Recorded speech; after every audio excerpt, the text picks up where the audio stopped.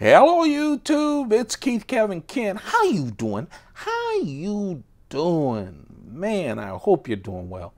I really do. Hope you're doing just fantastic. Time again for another knife of the day. Later on this week, I'm expecting two brand new Spydercos. Keep your fingers crossed. Hopefully Wednesday. This is Monday of the week. Hopefully on Wednesday, definitely on Thursday, and I'm excited about the two. They are distributor exclusives. So rare knives, Spyderco variations, and two knives that I'm really excited to show you. But today it is not a Spyderco. Today it's a brand new knife. It's the Paragon Phoenix. The Paragon Phoenix. Now maybe it's kind of familiar to you. Remember this? The Paragon Phoenix is the brand new one. This is the Paragon Warlock, both from Asheville Steel. This is the new knife. This is the first knife that they released with their remarkable locking. See the lock where it opens up and then it's freewheeling and then you close it that way? Well, this was with the spear. And then they came out with this, and I think it is an improvement on the other one. I love, as I told you, the Paragon Warlock. I did do a video on that. If you want to check it out on my playlist. But some people didn't like that super aggressive spear. I'm sorry, dagger. That super aggressive dagger blade. So they came out with this one, the Phoenix, and I'll tell you, they did a number of improvements. Now remember, last time I gave you guys forewarning. It's difficult to do justice to this knife because of how that lock works. And so, believe me, this thing works great. And the Phoenix works better even than the Warlock. They've tightened it up a little, so there's not a lot of bouncing. You know, with the Warlock, you had a lot of bouncing, and so sometimes you would even catch the blade when it closed. They got rid of that. It's a little stiffer, but it works close to 100%. So let's talk about it. One of the biggest changes is this blade. Now it's a spear point instead of a dagger. But, hey, it is still an aggressive blade. It is a double-sided blade, except for right here, where the dagger is sharpened all the way down. This isn't, so you can get better purchase on it, which makes this, to me, a better EDC knife. So you can do your regular EDC functions with this knife. I think this spear point is just a little better EDC knife than the dagger. Still an aggressive one, though. It's not like you can't be aggressive with it, because look at the other side. Again, it's sharpened too, and it has those serrated edges. It's a combo blade on the back end, sharpened combo blade. So again, real nice knife. Comes out of the package very sharp. This one came out of the package. I don't know if it's because I had so much practice on the Warlock that this lock just seems to work a lot better, or if it's because Paragon had a lot of experience after releasing the Warlock. Really love this knife. Jumping more on the handle, so as part of it, more on the aluminum handle, so it gives you that grip that you expect on both sides, where your thumb rests right there on a great grip. I think the fact that the handle has this shape, it's easier to grab and run. Yes, the clip still needs to be in the palm of your hands when you operate it, so that it's operating the right way. And this clip is only right hand tip up. But because of the shape, when you pick it up, you know that like the horn of the shape needs to be facing forward, right? Like you would do with any knife. So while with the Phoenix, every now and then I pick it up because the shape is the both, whether it's right or left, then you go, hey, the clip's in the wrong side. You turn it around, you know the open is right. Here it's easy. You pick it up, you put it where it's supposed to be in your hands just from the feel of it, and it opens.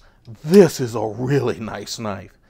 Now, it doesn't have as much, I know it's going to sound crazy. It doesn't have like that shotgun sound of the first one, right? And by the way, I missed right there opening it up. Trust me, it is not the knife. It's because my field of view with this camera is so limited, and I'm trying to open it while you guys can see it. But usually, you don't care about the small field of view of a camera when you're opening a knife, right? This thing snaps open. It's beautiful. It's a little quieter than the other one. It still has that great sound. I love the sound when it opens. I love the sound when it closes. This knife, along with the Warlock, stays on my desk. No matter how messy my desk is, full of knives and coins and all that stuff, this thing stays because I play with it night and day, day and night. In fact, I bought 2 of these. It was kind of an accident. We'll talk about that another day. Do you ever do that? I'm feeling good, a little buzzing. I order something, then I forget I ordered it, then I order it again. And this one, I would have canceled it, but I like 2 of them. So I think you can bet that one of my Phoenixes will be up. At least one of the Phoenixes will be up when I thin my collection. So let's give you the stats on this knife. It is so much better. It doesn't, one thing that makes it better, and again, nothing about the Warlock is bad. It's just because when you press, and that's the lock, you press these 2, and then the blade falls because the blade then is free flowing. It's just there's a little bit more tension on that blade, and the makers are smart. Because there's a little bit more tension, it doesn't bounce. Where when you had the Warlock, it literally gave up all tension. See how that went and did not bounce? That's the big change. If I did this with the Warlock, it would bounce up and down a little once it hit. They did a great job with that. The blade, S30V steel, just like the Warlock. Double edge, as I told you, with that combo blade on the back end of it, if you want a tactical knife. But the front edge, just a wonderful spear point, great for EDC work. 3.9-inch blade. This is not a small knife. I'm going to compare it to the new Police Lightweight and the Endura at the end, and you can get a feel for it. The total is 9.4 inches, just pretty much like the other knife. Weighs 5.75 ounces. So these aren't light knives because they're pretty thick. This is thinner than the Warlock. Feels a little better in your pocket. Doesn't take up as much room as the Warlock either. I think the big part of this, the Phoenix, to me, that's better, is definitely the swing of the blade. Because a lot of times, it was so freewheeling in the first one, this never bounces up when it goes in. When you release it, of course it falls, and it just stays there, where the other one would bounce a little. I love them both. if you like to sit and flip your knives, there is no flipper on the market that is better than this. Having these 3 knives on my desk, I'm always fidgeting with them. But as a knife itself, it is just a wonderful buy.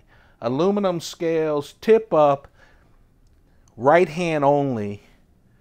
Now the Warlock has a right hand and left hand tip up only. Just a wonderful knife.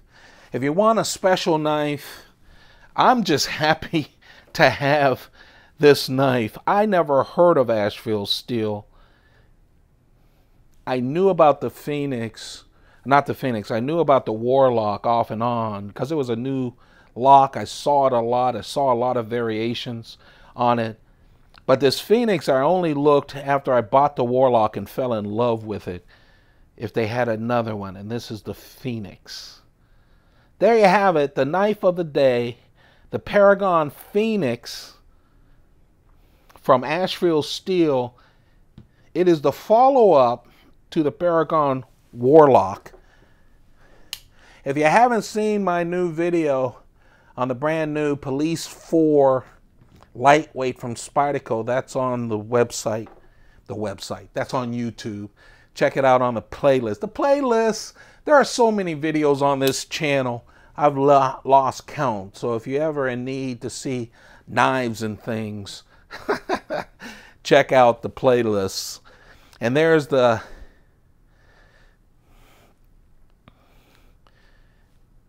are the knives compared to all of the bigger Spydercos, so you can see it's got size on it. There you have it. Hope you enjoyed this look at the Paragon Phoenix from Asheville Steel. Hope you guys are having a perfect day. Don't forget to subscribe, turn on the notifications, and I tell you, I did this morning and I slept in. I woke up early. I usually do around 5 or 6. It's the curse of being 60, I guess. And then I crawled back in the bed, didn't wake up until noon. I feel so energetic. Sleep is so important. This isn't about sleep, though. The other thing that's so important is turning off your toys. I have a problem of that, and that's why I don't sleep as much. But I want you to take time, especially as a man. We don't do that a lot. It's work, it's family, it's all kinds of things. Women too, obviously. But mostly men watch this channel. So take some time out from your toys, okay? Spend some time with yourself. Sometimes that's the hardest time to have, but you need it. Trust me. Please trust me. You guys have a perfect day. Keep those pockets full. Goodbye.